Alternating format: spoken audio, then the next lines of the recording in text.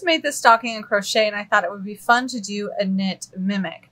So I am going to be using the City Tweed Aran, the heavy worsted weight, to do this knit stocking today. And this is the white spruce stocking. So if you haven't seen the crochet one and you do crochet, check that one out. This will be the knit version. The supplies can be purchased from We Crochet for the yarn. And then I've also got some knitting needles. This is the 5.0, so US 8 knitting needles. I'm going to be using the magic loop method, so I've got them on a longer cord. You'll need a stitch marker, a needle to sew in those ends, some scissors, and if you prefer, some leather for the top of this in order to hang it. I like the look of the leather, but you can always do an I-cord to substitute that. So let's go ahead and get started. To get started, I'm going to do a long tail cast on of 48 stitches. If you've never done a long tail cast on, I have a link in the pattern to learn to do so. Now I'm going to be working in the round for this pattern, and I'm going to be using the magic loop method. And I'm going to go ahead and split this in about half on the front and the back of my loop.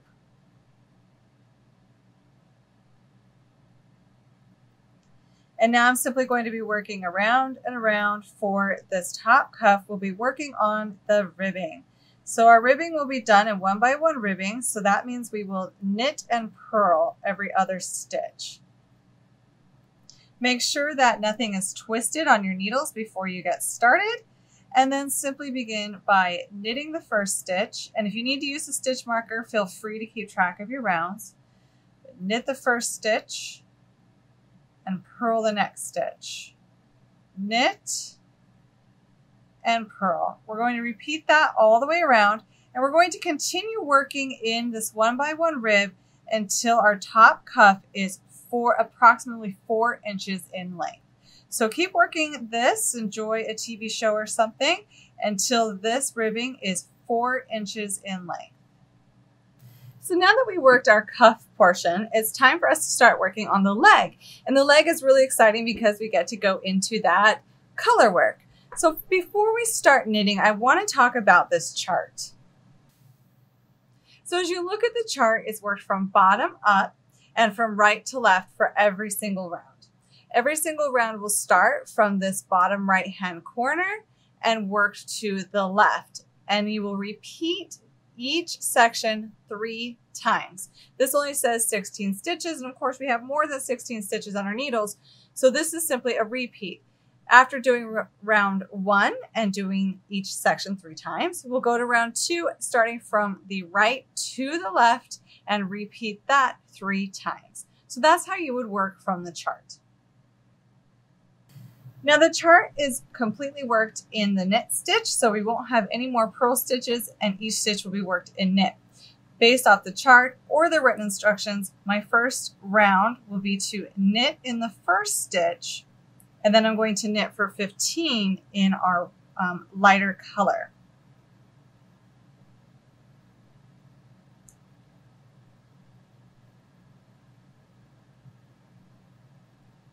But since we are working in Fair Isle, we don't want to have a really, really long float on the back for 15 stitches.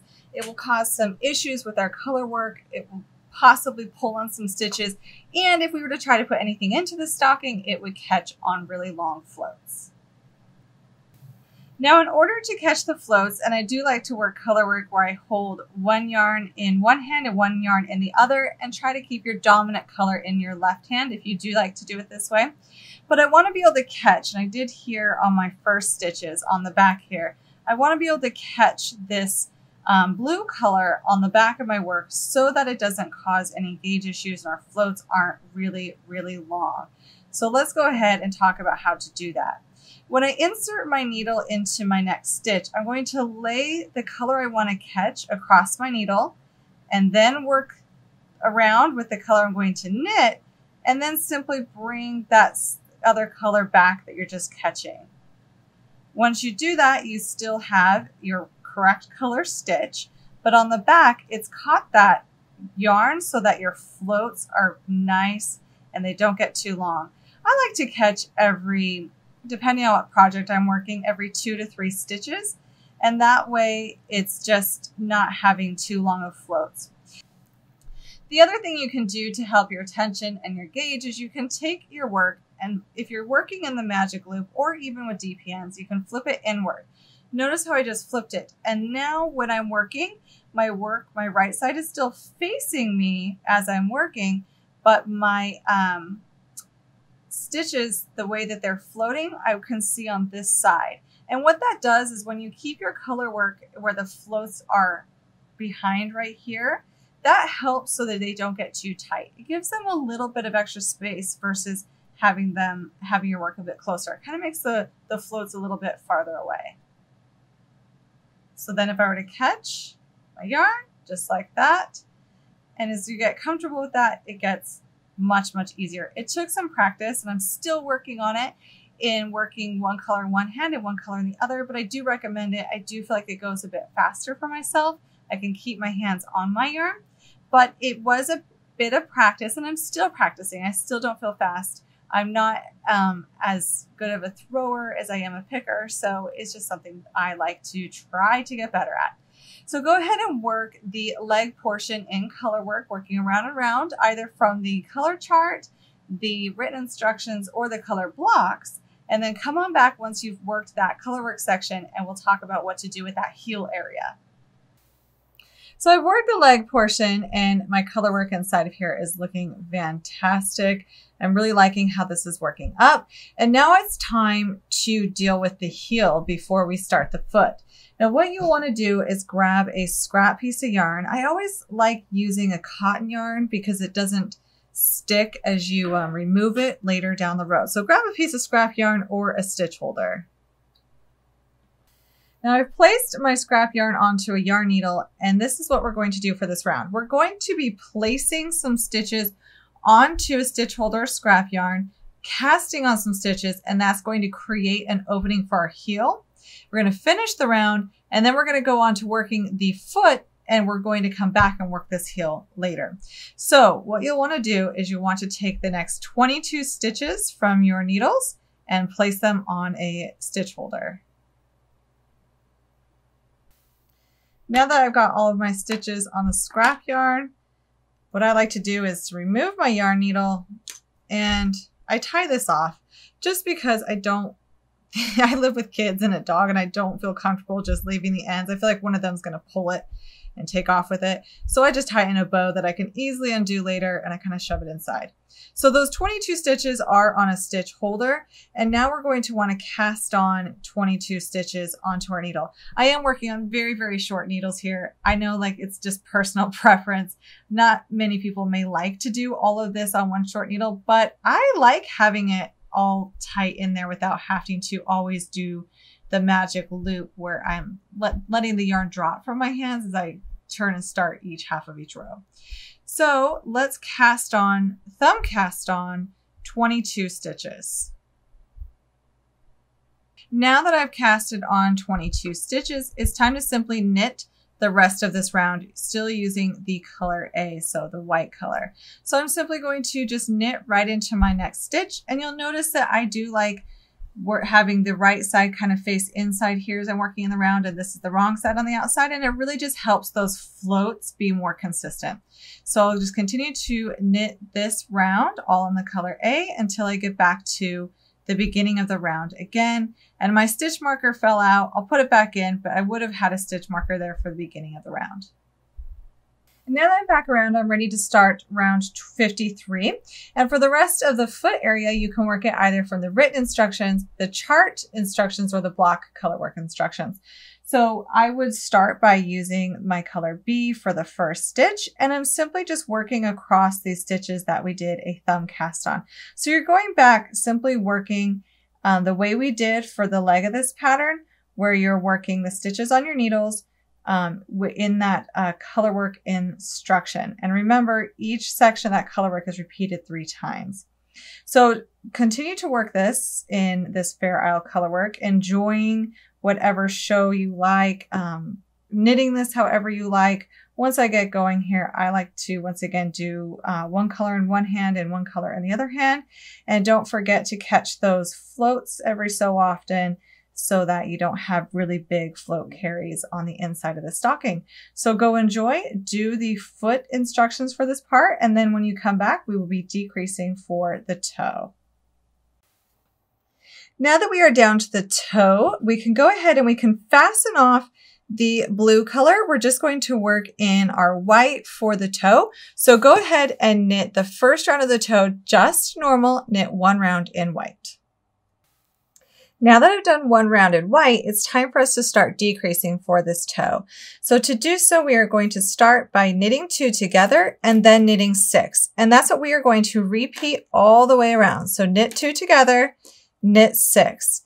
And then the next round, we're just going to do as a knit round. So do the knit 2 together, knit 6, all the way around, do 1 round of knit, and then come on back. So we've decreased to 42 stitches and we're going to go ahead and continue to decrease. So for this round, we're going to knit 2 together and then knit 5 and then repeat that all the way around. So knit 2 together and knit 5. And then after this round, do 1 round of knit. This will decrease from 42 stitches to 36 stitches.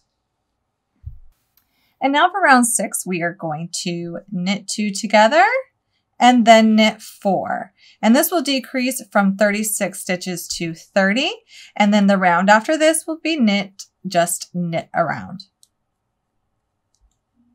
So at the end of round 6, we actually have 30 stitches.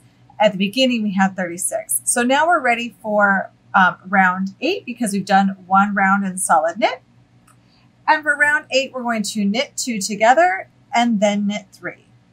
And we'll repeat that all the way around. Knit 2 together and then knit 3. This will decrease from 30 stitches to 24 stitches. And then after round 8, do the next round just knitting all the way around. Now for round 10, we are going to knit 2 together and then knit 2 and repeat that all the way around. This will decrease from 24 stitches to 18 stitches. And then the next round, do 1 round of solid knit. For round 12, we are going to knit 2 together and then knit 1. And we're going to be repeating that all the way around. And at the end of round 12, we will have 12 stitches. And then we will do 1 more round in the solid knit and then come on back.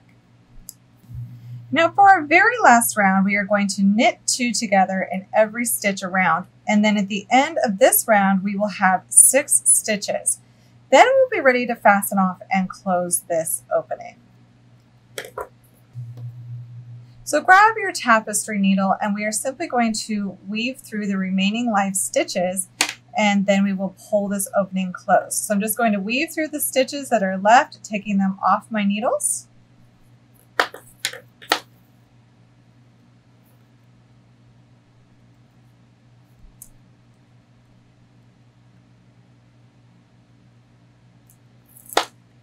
And now that they are off, see we have this hole, we simply pull that tight and weave in our end and we've got a nice toe. Our next step is this heel. I'm going to go ahead and place the live stitches back onto my needles and then we're going to pick up some stitches. So after placing my stitches that were held back onto my needles, I went ahead and picked up 1 stitch on each corner and the 22 stitches below. So I picked up 1 on the corner, 22 stitches, then 1 on the corner. You might find you have some gaps on the corner. Don't worry about that too much. We can use our ends to close any of those gaps later. So now I'm going to go ahead and I'm going to finish knitting this round. And so we're having 1 round of solid white. Now that we have 46 stitches on our needles, we're going to start decreasing this heel. So we're going to start by doing a slip, slip, knit, then knitting 19, and then we're going to knit 2 together. And then we're going to repeat that 1 more time for this round. So we will do a slip, slip, knit,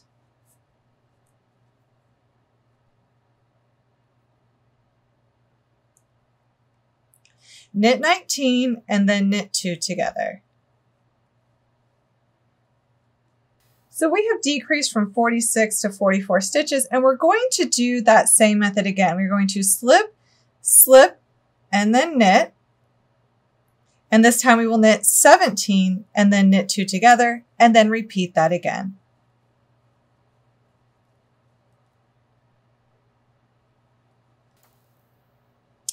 And now we're going to do that again. We're going to do a slip, slip, knit, and then we'll knit 15, and then we will knit 2 together, and you repeat that one more time.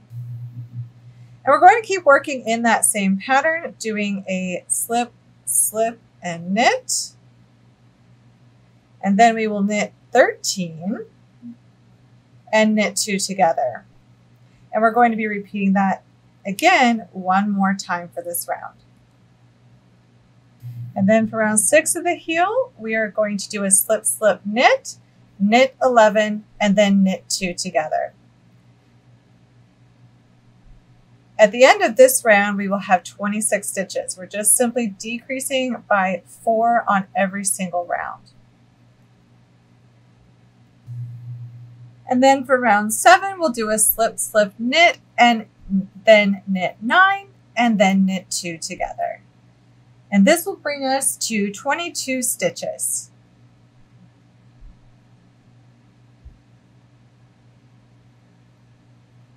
And then for round 8, we're going to do that again. We're going to slip, slip, and knit.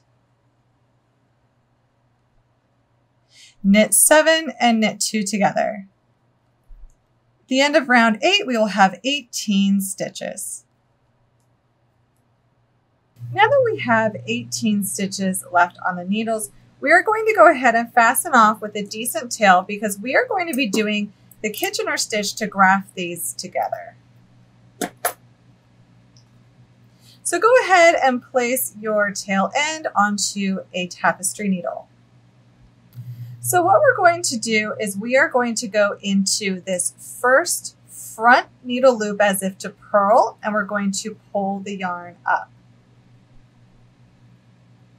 Then we are going to go into this back needle as if to knit, and we're going to pull the yarn through. We haven't taken anything off yet, and that's what we want. Now we are going to go through the front needle as if to knit and take that stitch off. Next, we will go through the front loop as if to purl and leave that on.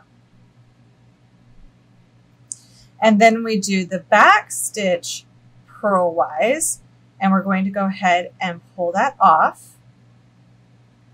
And then we will do the back stitch knitwise, and we're going to leave this on. And we're going to be repeating those last 4 steps until we work all these stitches across. So let's do that again. For the front, we will knit, enter our needle as if to knit, and pull that stitch off. Then enter the front stitch as if to purl and leave that stitch on. Then we're going to enter the back loop on the back needle and purl and pull that stitch off. And then we're going to enter the back loop as if to knit, but leave that stitch on. And keep repeating those 4 steps until you've done all these stitches. Now when you've finished grafting those stitches together, go ahead and weave in your ends. And then I would do a blocking. I always think, especially with color work, you're going to want to block this. And then we'll come back and add that last detail. And now it's time for a tab so that we can actually hang this stocking. And I found these cute leather strips at Joann's. It's just a piece of leather that I'm going to be attaching so that it can be hung, and also a great detail. This was just something I found in an aisle at Joann's, and then I also punched holes in it. I happen to have a leather punch where I punched 4 holes on each end of this leather strip so that I can go ahead and sew this to the top of the stocking. If you don't want to do this, you can also do an I-cord. This is what I thought would be a really, really cute detail, and you can pick up these supplies at your local craft store and then simply sew it to the top of your stocking just with a needle and some yarn. It's really simple to do, and I love this added textures detail to the stocking.